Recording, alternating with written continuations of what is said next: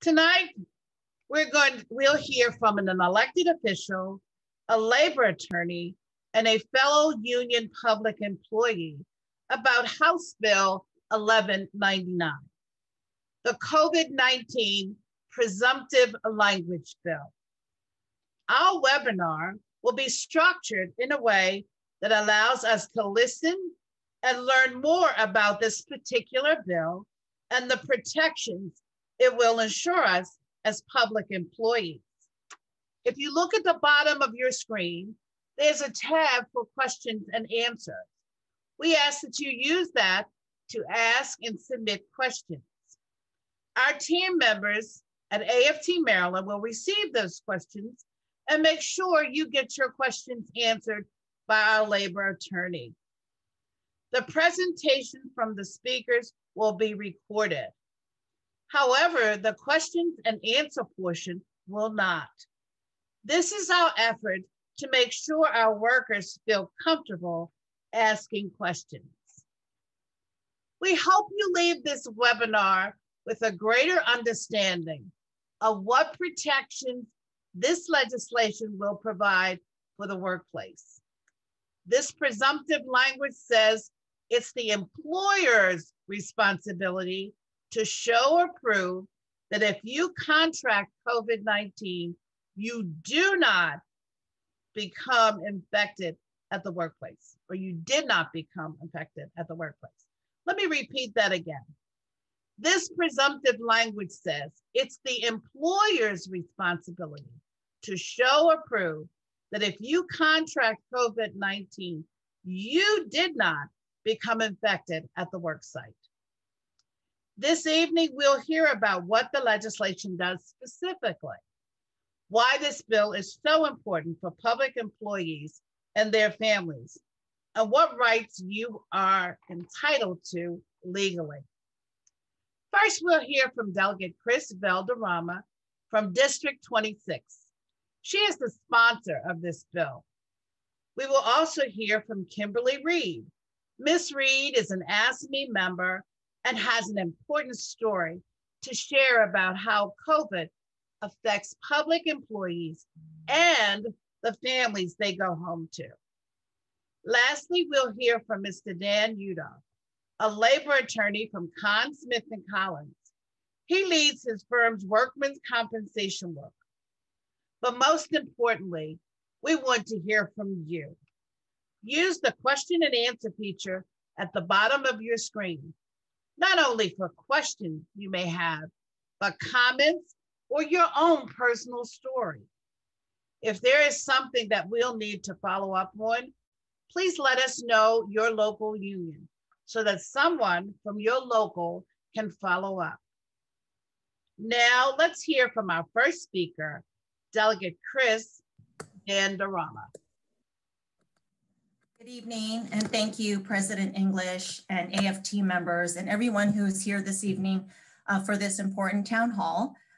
For the record, my name is Kris Valderramma, representing Legislative District 26 in the great state, great county, Prince George's County. Let me start by saying that. Also, I want to preface by saying that while I am introducing this legislation, I want to make clear to everyone on this town hall that workers' compensation bills are very intricate, and by no means do I claim to be the expert. I think the most expert person here might be our labor attorney, Mr. Daniel Udoff. While I chair the subcommittee of workers' compensation on the House Economic Matters Committee, and I serve as House Joint Chair along with Senator Kathy Klausmeyer for the Workers' Compensation and Insurance Oversight Committee. We are citizen legislators, and we are honored to serve in this position, and we take our responsibilities due diligently and try our best, do our best to understand the intricate world of workers' compensation. So having said that, before I had introduced this legislation, I had conversations with folks from AFT who approached me about this legislation, and I'm very transparent when it comes to putting in legislation, especially my name on legislation. So I want everyone here to know that I understand why this legislation was requested and why we can see that it's needed. And in this time of COVID, it was my honor to introduce it, but by no means, I will do my best, and that's all I can do. And I don't do anything half, there's a word that I want to use, but I will not use it on this platform, but I give it my 110%. And so having said that, I don't like to give false promises or make promises that cannot be kept, but my promise to everyone here is to work this bill the best that I can and to see how we can do work with our folks across the aisle and making sure that folks know that this is a needed piece of legislation. So with that said, good evening again. And for those who may not know, the workers' compensation system here in our great state of Maryland, as it is currently set up, makes it really hard to get workers' compensation for COVID, especially presumptive language that I am introducing this year. In general, airborne infections like colds and seasonal flu are excluded from workers' compensation coverage in all states. The thinking goes that since there is widespread transmission in both the community and in workplaces, it is impossible to determine where the employee was exposed, and thus unreasonable to hold the employer responsible for contracting the illness. So Maryland law is particularly stringent in assigning employer responsibility.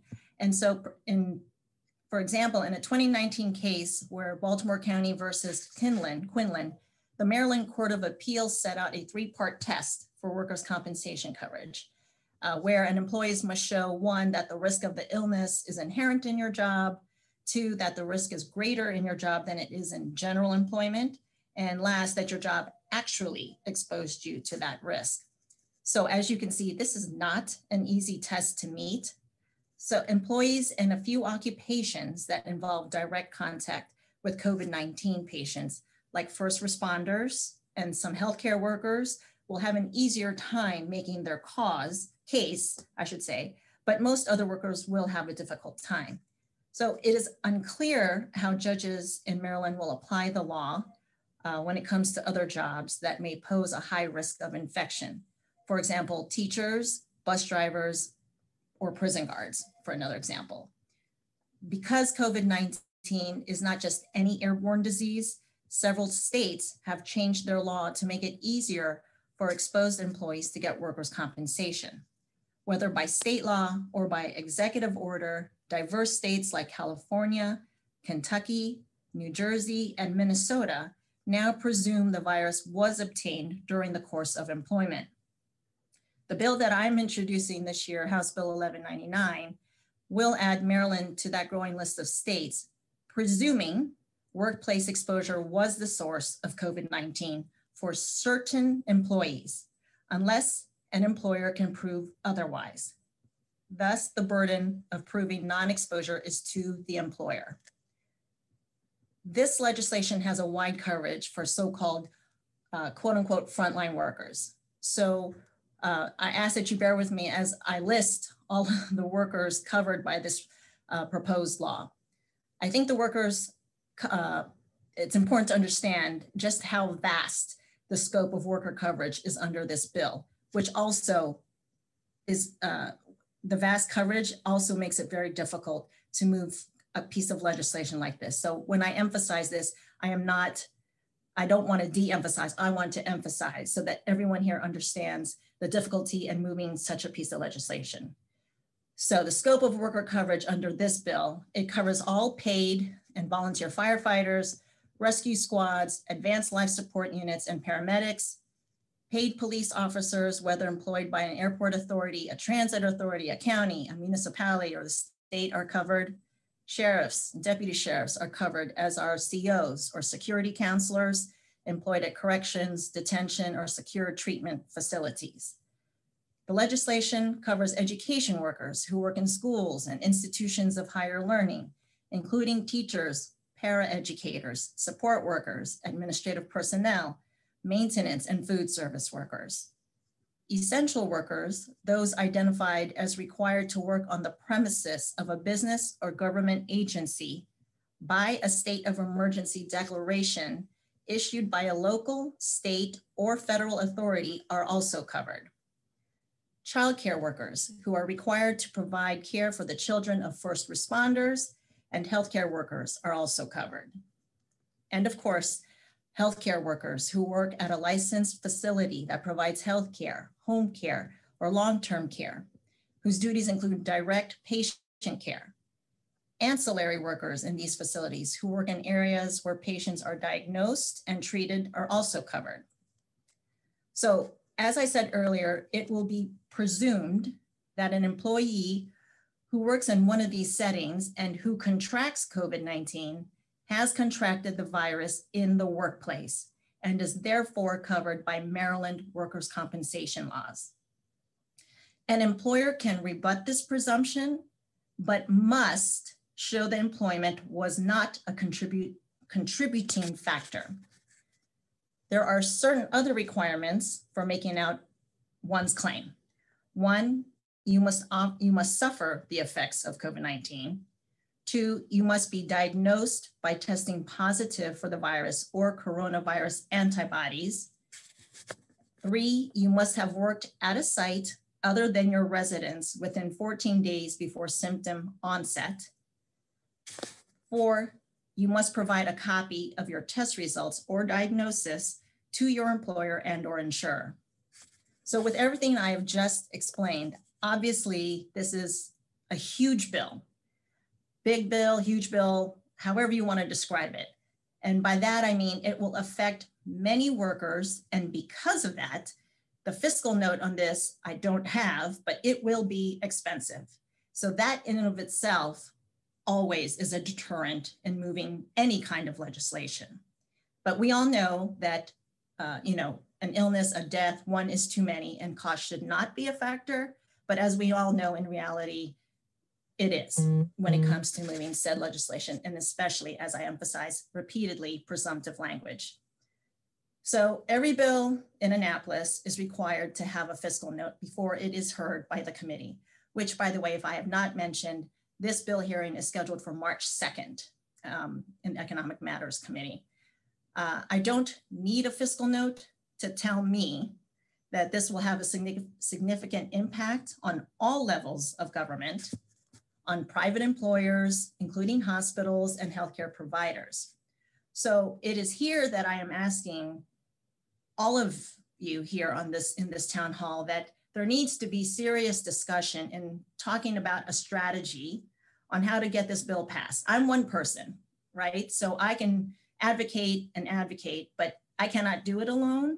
And so because I guarantee you, it will not pass without your help, without anyone's help. Advocacy is of the utmost importance when it comes to this type of bill. The other side has already started working against the bill as soon as they heard of it, before I could even introduce it.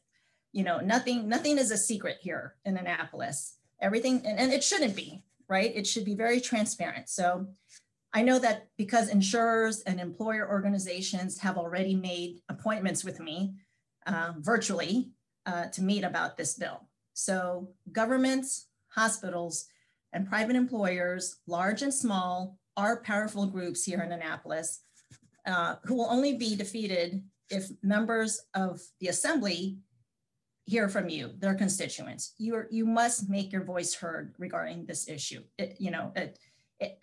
I can't emphasize it enough. So if I'm repetitive, I apologize, but I am just trying to stress how much work needs to be done. Moreover, the General Assembly, as you may imagine, is being bombarded in all manners of COVID-19 legislation. And I don't think that's a surprise to anyone here. Totally bombarded with all manners of legislation that seeks worker protections or employer protections or money for vaccines, money to help small business stay in business, or money for PPE or financial assistance for the unemployed, and all legitimate, obviously. So the list of bills is lengthy, as befits the seriousness of this virus and the hardship that it has inflicted on all Marylanders. So again, we need a strategy to get this bill and the benefits it offers noticed, understood, and accepted. So I urge you to start tonight, if you haven't already. Develop a 1 or 2 page summary of the bill, point out that other states have enacted similar measures. Make your case. That's all I ask. Reach out to your own delegate and senator. Let them know why this bill is important to you and how it will help you. Tell your personal story.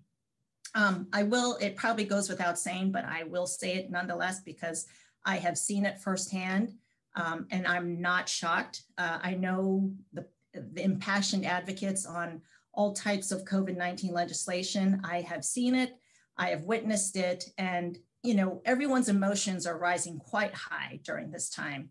So when I say to reach out to your legislators, please don't ever threaten or insult or get so angry at a legislator, because that is never effective.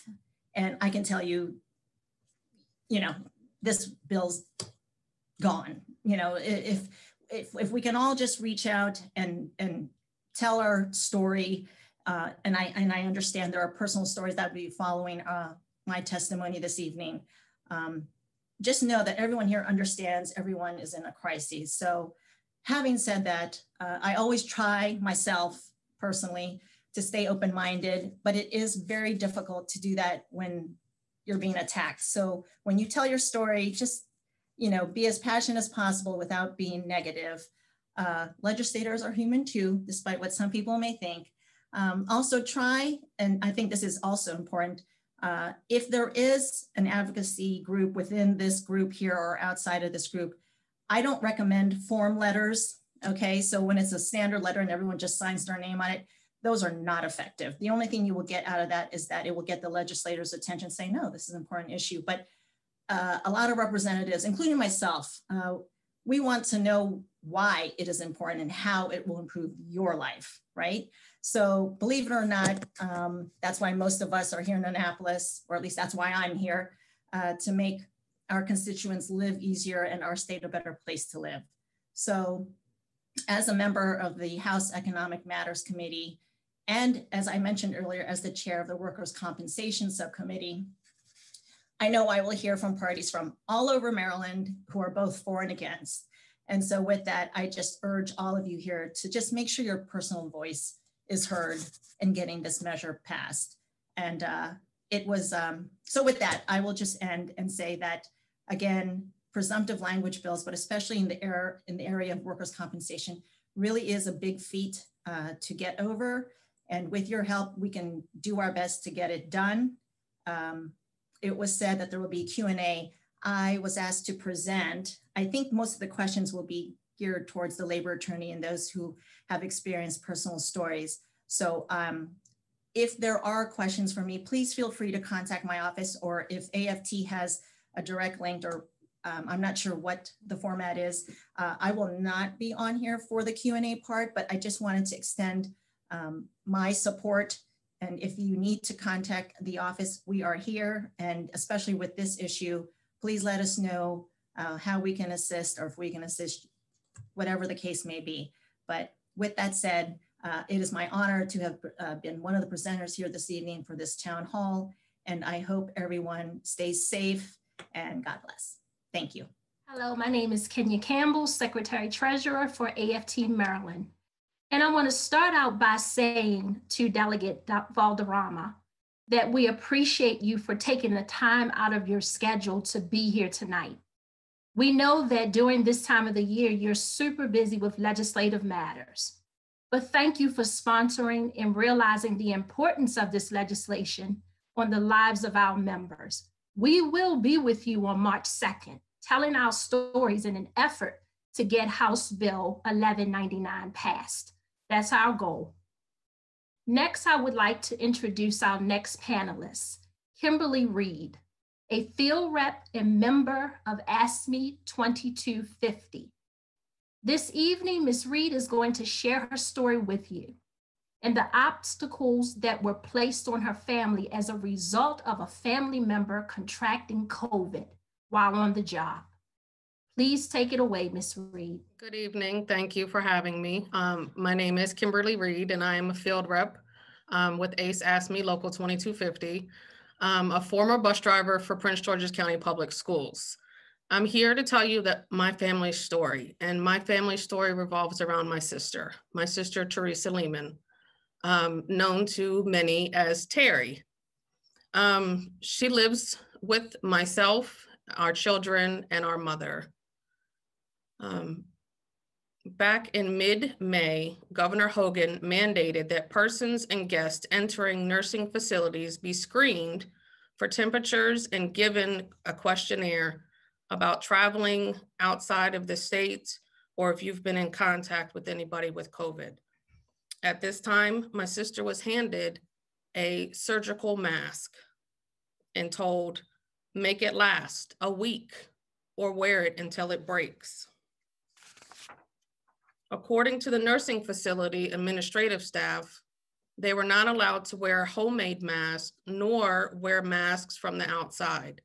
The mask they were given was only to be worn inside the building. And when they were leaving for the day, they had to leave it at their workstation and place it in a brown paper bag. Yes, you heard that right. A brown lunch bag left at your work site with your mask in it that you have worn all week. More and more residents and staff started becoming sick and were transported to the hospital, having to pass through the reception area where my sister was a receptionist at a skilled nursing facility. A few of the guests came in and out through the reception area, and my sister was the person who was screening these people, taking their temperatures and asking the questions. Because of the short staff, because of so many nurses in the facility becoming sick, my sister was the one who was designated to screen people. Nurses did not have enough PPE and were wearing hospital gowns over top of their uniforms as a way to try to protect themselves. On April 28th, my sister tested positive after her daughter, who also worked at this skilled nursing facility as an activities person and filled in the reception area, became sick. She was put in observation for a few hours at Kaiser and was sent home. She was instructed to contact her doctor if her oxygen levels had dropped below 90%. She was given a doctor's note for 2 weeks to stay home and quarantine. On April 29th, the next day, her oxygen levels were 85. So she called her doctor, who instructed her to call 911. She was transported to the hospital, and on April 30th, she was placed on a ventilator. By this time, the whole house had become exposed to my sister, who had tested positive for COVID-19. Our mother, all of the children, and even the dog. Our mother had underlying health concerns as she was a diabetic, so we took extra precautions once we learned my sister had tested positive to isolate our mom to try to protect her. On May 6th, myself and my mother were hospitalized. I didn't even know my mom was sick. We did all the right things, or so we thought the right things, to protect her. She never complained of any symptoms, just that she was tired of being cooped up in her room. I had to tell her several times, Mom, it's not easy, but we'll make it work. She'd post on Facebook day in and day out about how she's scared and how she didn't want to have the virus. But on May 6th, she went to the emergency room because she was having trouble breathing. I too was rushed to the hospital as I had trouble breathing. When she was admitted to the hospital on May 6th, my mother asked if she would be allowed to see her daughter, which is my sister, who was already in ICU on a ventilator. When they admitted my mom to the hospital, they made a special trip to the ICU on her way to her room. My mom told my sister, "It'll be okay, just fight," and she would be okay, not knowing that on May 8th, my mom would also be placed on a ventilator, less than 24 hours after being admitted. So by May 8th, my sister and my mother are both on ventilators. I was already hospitalized after feeling like death. I know it sounds horrible, but honestly, that's what COVID feels like. I was lucky and didn't need a ventilator, but my sister and mother weren't so lucky. While on the ventilator, my sister's doctor's note that she had been given had expired on May 11th. Her company was very aware that she was on a ventilator and unable to return to work. Our mother passed away on May 18th, just 10 days after being placed on a ventilator. Our dog, who we assume had COVID as well, passed away on May 19th. My sister was still on the ventilator until May 25th, but not fully awake until May 27th. She had another few weeks of recovering to do before she could move to a rehab facility. The hospital staff told her she was the only person to make it off a ventilator alive. Once she was well enough to be transferred to a rehab facility and hopefully get stronger, she applied for workers' compensation, but was denied because there's no language that supports COVID as a diagnosis for workers' comp. But my sister's doctor assured her that even the company handling her claim, that she contracted COVID from her workplace. And along with only being allowed to have one mask and had to wear it until it broke. My sister has been in and out of the hospital since the end of July with several complications from COVID. Her lungs are damaged and she may never be able to have her tracheotomy removed because doctors are in fear that she'll go back into respiratory failure. When she applied for workers' comp and was denied, this is when she learned that her employer had terminated her, saying that she refused to come back to work after her doctor's note had expired. But let me remind you, she was on a ventilator near death, fighting for her life on May 12th when she was terminated. Imagine going to sleep on April 30th, and waking up to Freddie Gray all over the news, and then being told your mom passed away from COVID on May 18th, that your sister was hospitalized as well. She was not even completely aware of what was going on. So she herself trying to fight for her life and hearing that your mom is gone, then learning your job terminated you. Going through this pandemic is hard enough, but just imagine what it's like almost dying, being on a ventilator for a month, and then being denied workers' comp when you know you contracted COVID from your workplace. I urge you to support House Bill 1199. This bill not only supports my sister and our family, but so many other frontline essential personnel that have been working tirelessly through this pandemic. Ms. Reid, thank you so much for being here to share such a heartfelt story. Your story is one of many that we have either heard of or yet to hear. That's why it is so important for us to be aware of our rights while at the workplace and understanding what options are at our disposal if something like this happens.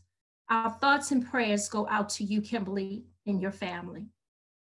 I want to remind participants on our virtual town hall tonight to use the Q&A tab at the bottom of your screen to input any questions that you may have for tonight.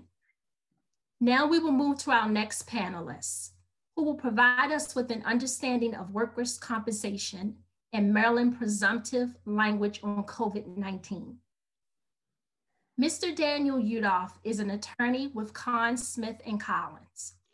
He oversees the firm's workers' compensation cases. He also has extensive experience with presumptive language cases. Mr. Udoff is here tonight to share some insight on what all members need to know as it relates to Maryland presumptive language and COVID-19. With that said, I will hand the mic over virtually to Mr. Daniel Udoff. Thank you. Good evening, everybody. I hope that everyone is doing as well as possible under the circumstances. For the record, again, my name is Dan Udoff. I'm the lead workers' comp attorney over at the law firm of Kahn, Smith & Collins. And hopefully I'll be able to provide some more information as well as a practical sense of where this is headed and the benefits of the presumptive language that have been discussed. Firstly, I would like to express my thanks to AFT for allowing me to help participate in the process of getting this bill together, and also for allowing me the privilege to be part of this town hall, as well as help their members in every respect possible. It's truly an exceptional organization. The leadership is fantastic. They're a pleasure to work with. And I know from experience that they will do everything possible for their members. I'd also like to thank the delegate for sponsoring this bill, which I personally and professionally believe is vital and well overdue. I think the bill as it was submitted in its final form is fantastic. It's very, very thorough. It's got all the essential language. It covers just about everyone that we could think of in helping to draft it. And candidly, we really could use more delegates like her. I'd also like to express my sympathies to the Reid family for everything that they've gone through. I certainly and sincerely hope that things take a turn for the better. And unfortunately, the experiences that were shared are not uncommon. And it's a function of a system which has really failed in most respects when it comes to this topic and is in obvious need of some major overhauls. So with respect to the bill itself, I know that there are a lot of questions, and I wanted to break down the presentation as, I want to simplify it into three basic topics. Number one, why is this bill important? Number two, what is the legal significance of the language that's being proposed? And three, if the bill does pass, hopefully it will, what do you still need to do as a worker to make sure that you are protected and given all the benefits of the law and all the benefits that this bill is supposed to provide? So, jumping into the first question, why is this bill so important and necessary? Well, as you've heard, the workers' compensation system at this point in time, when it comes to COVID specifically, is not supportive in any respect. I'm not going to sit here quoting statistics, although I follow them. That's because they're constantly changing, but I can safely report, and unfortunately report, that on a nationwide level, as well as on a local level, these cases are not succeeding in the courtrooms. They are being challenged left and right by employers, the charges being led by the insurance companies, and way too often, they're winning. So I want to stop there. I don't want to suggest that it's not possible to win the case, but they can be exceedingly difficult to prove. Everything is fact specific to an individual situation, what kind of documentation there is, as well as what kind of medical evidence the person has in support of their claim. So one of my concerns early on with this, which is proven to be true, unfortunately, is that the very nature of this virus is what makes it so difficult to prove where it came from. The fact that it is as transmissible as it is in every walk of life, the fact that so many people can be infected by this and be asymptomatic and not even know that they're spreading it, can make it a daunting task to have to walk into a courtroom and prove anything, let alone specifics in terms of where it was contracted and when. So unfortunately, this is translated into the reality that we're facing, which is a very, very poor success rate for these claims up to date. So that begs the question, how do we fix this? How do we address this? Well, by doing exactly what's being done, which is to essentially change the law and make it less insurance and employer friendly and more supportive of the people that are out there catching this disease as a result of the workplace. So that leads into the next subtopic that I outlined, which is what is the legal significance and potential effects of the language which is being proposed. And I don't want to be redundant. The good delegate laid this out very, very clearly and succinctly, and I agree with everything that she said. Simply put, this language is a very, very powerful piece of legislation. It creates a concept in the law, we've heard the term this evening, called a presumption. What exactly is a presumption? Well, let's define it. Presumption is an idea which is taken to be true, although not known to be certain. Think about that in the legal context and think about what a powerful tool that is. In what other situations, as a moving party in a legal case, can you have the benefit of being presumed to be correct with what you're asserting before you even file a claim or step foot in a courtroom? It is rare, it is significant, and again, it is an incredibly powerful tool if put into effect. So, as the delegate said, the purpose is to actually shift the burden of proof in the case.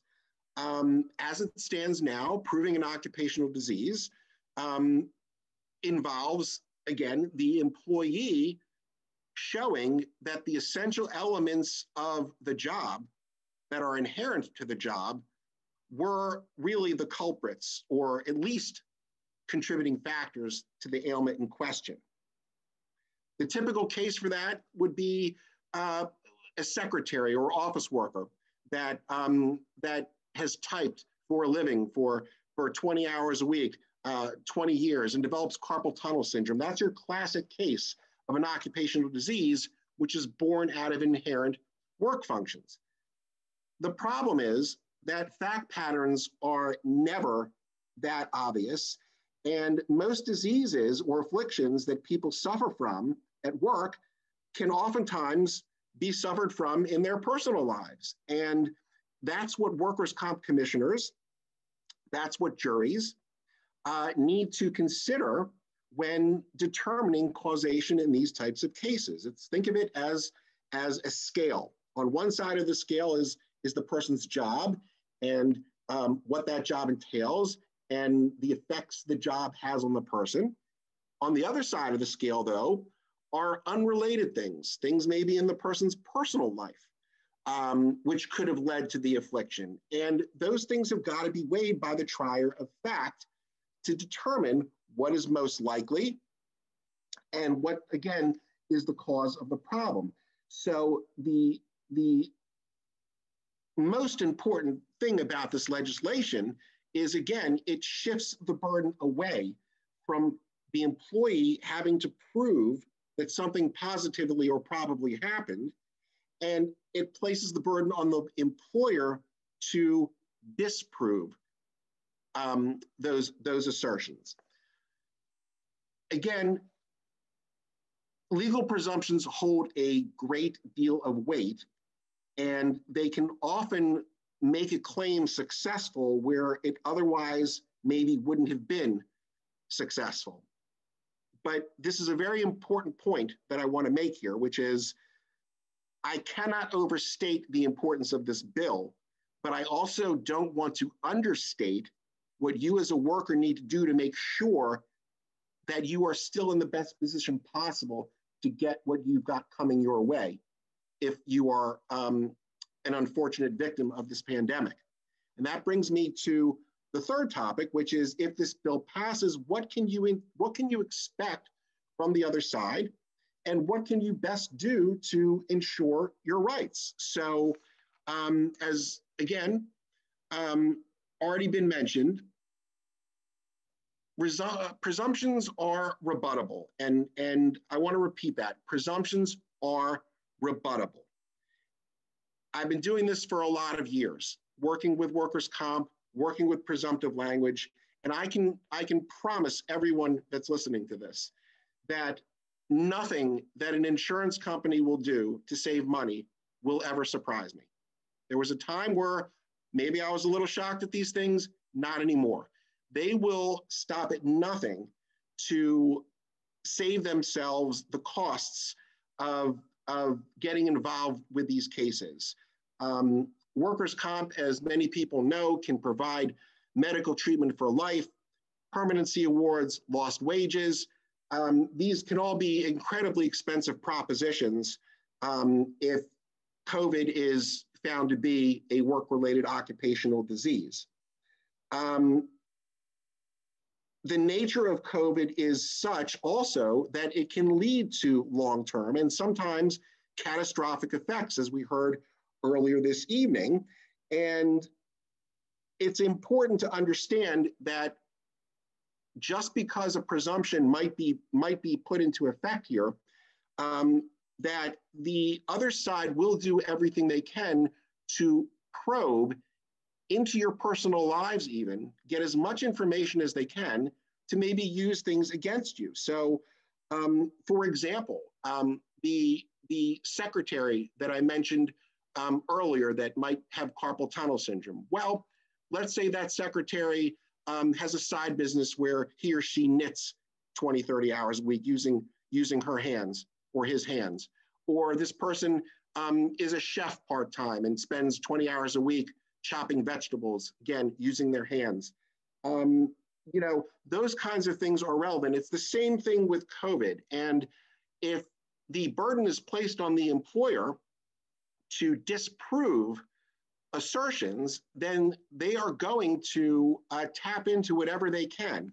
And that involves finding out possibly what you do in your personal life, whether you're someone who stays in more, someone who has maybe pushed the envelope, gone out to bars and restaurants, whether you're someone who lives alone, whether you're someone who shares a house with 5 or 10 people, how often those people go out, you know, what kind of social distancing you observe. They will look for anything to get themselves out of paying for what they should be paying for. And a lot of these questions are going to be fair game, including past medical records, because one of the things about COVID is that it's still being learned about by the medical community, and it's still trying to be understood what the long-term effects on people's bodies are. So it's entirely possible you could have a situation down the road where as a result of blood clots, you develop a stroke, where as a result of organ damage, you develop other ailments. And again, the way that they're going to try to defend against this may be to get your personal medical records and see what kind of history you have. So be prepared with this shifting burden to also be able to defend against what the other side is knowingly going to do, which is to aggressively try to rebut these presumptions. So I've preached this all along. I will continue to preach this evening. Documentation is the key to everything. Documentation is the key to being successful in bringing these cases. And what am I talking about?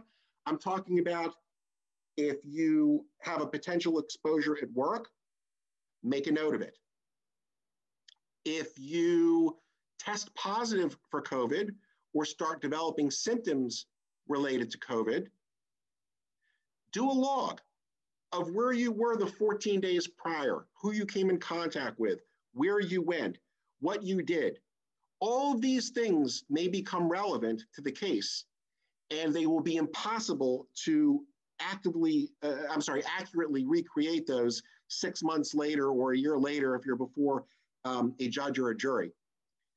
Equally and vitally as important is that even with a presumption, if a case is challenged legally, you still need to have certain things in line to prove what it is that you're asserting. And one of those things is medical documentation and medical causal relation opinions. You still need those things because the other side is going to have you see a doctor who I guarantee you is going to write a report which is not supportive of your case. You're going to need to rebut their rebuttal. And the way that you do that is when you see your doctor, you be explicit in terms of what your symptoms are, the history of when they started, and what you're experiencing. Because again, you don't know if this is going to turn into a flu-like symptoms, in your lungs. You don't know if this is going to turn into a stroke later on. Again, they're still finding things out about this in the medical community, and documentation is everything, as well as getting causal relation opinions. And to that end, which doctor you see is a very big deal. Primary care physicians are great, but for the more serious cases, I've been referring people out to specialists, infectious disease specialists, people that in the medical community are most up to date with the research, most up to date with the developments, people that think outside the box sometimes and know what to look for. And unfortunately, if they find something that they're looking for, know how to write a report such that it will stand up to scrutiny and stand up to the necessities of a legal court case. So choice of doctor is hugely important. What you tell the doctor is hugely important. A log of where you were personally before you contracted the virus is equally as important. And these are the kinds of things that I want to make clear people need to be cognizant of, regardless of the passage of this bill, because I can guarantee you that the other side will never fully concede these things which can cost these insurance companies a great deal of money. They will not be conceded. They will be challenged. And yes, the law is helpful, but I want to make it clear it's not the be all end all. The presumption is invaluable, but it is not the final determination in a claim. Okay, so I will leave it there and be happy to stick around for any questions. There are a lot of, I wouldn't say a lot, but there are a number of presumptive bills which have been in existence for quite some time. And it's important to look at how those have been treated by the courts and how they've been defended by insurance companies. And that will give us insight, it does give us insight into what to expect. And we can all expect that, again, they will fight these things, but with the support of everyone involved, the politicians, the delegates, the labor unions, the attorneys, the doctors, with everyone's help and everyone working as a team, hopefully we can change this landscape and really get the protections that the law should be providing people that so far have been sorely lacking in this situation. So with that, again, thank you for having me, and I look forward to answering further questions. I want to thank, my name is Todd Reynolds. I'm the political coordinator for the AFT-Maryland. I do want to thank Mr. Udoff. He's a very good labor advocate for working people in the state. And I also do want to thank Delegate Valderrama and Ms. Reid as well before we move into the Q&A session. I did want to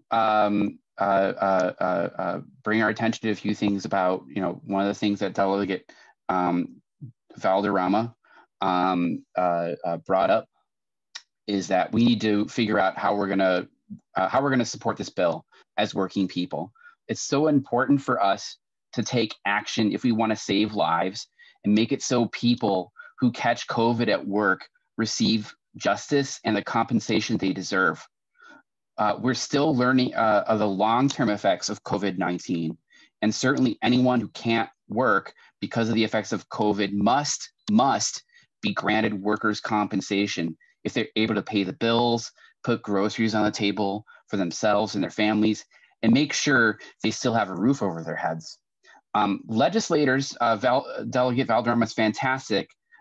Many legislators don't automatically know our stories and our worries.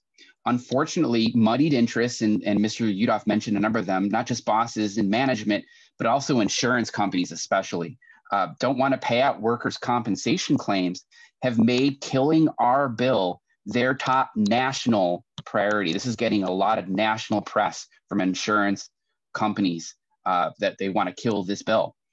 Unless legislators can hear from us, our bill is not going to make it, and it'll be harder for workers to claim workers' comp for COVID, for catching COVID on the job.